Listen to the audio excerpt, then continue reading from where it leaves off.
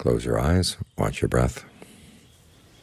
If you want, you can use a meditation word along with the breath. You go but in, toe, out, butto, butto. It's the title of the Buddha. It means someone who's awake, someone who has gained some control over his mind. So he can put his mind in good shape. That's what we're trying to do as we meditate, is put the mind in good shape. It's like the body and be in good shape. Difficulties come, well, you're in good shape, you can fight them off, deal with them, because you're strong and fit. And the same with the mind. Issues come up in the mind. If the mind is strong, the mind is fit, then you can deal with them. Some people like to have a blessing that says, may you meet with nothing but nice things all the time.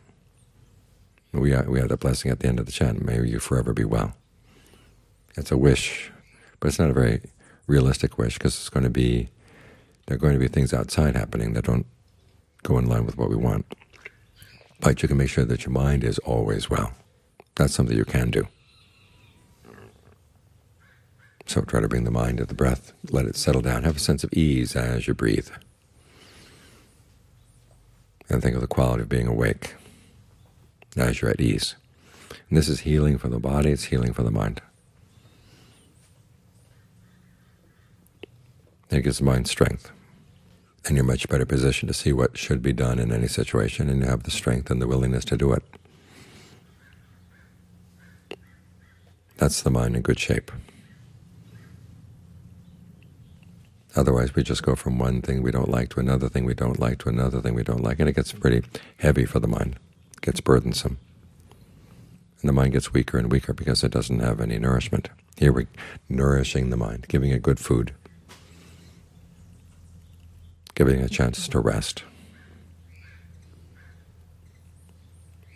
So its discernment becomes clearer. This is much better than just simply sleeping. When you sleep, you don't learn anything, but when you bring the mind to stillness and you're perfectly alert and awake, you learn a lot of things about the mind. You see where it causes self-harm, and see how you can stop doing that harm. So this is good treatment for the mind, good exercise for the mind. So we can live in this world with all of its ups and downs and its gains and loss and praise and criticism and status and loss of status and pleasures and pains. We can live in this world and not suffer, and not cause anyone else any suffering. That's a really useful skill to develop and to master. So look after your mind every day. When you look after the mind, then you've taken care of the most important part of your life. And other things, whether they're good or not, won't matter, because the mind is in good shape.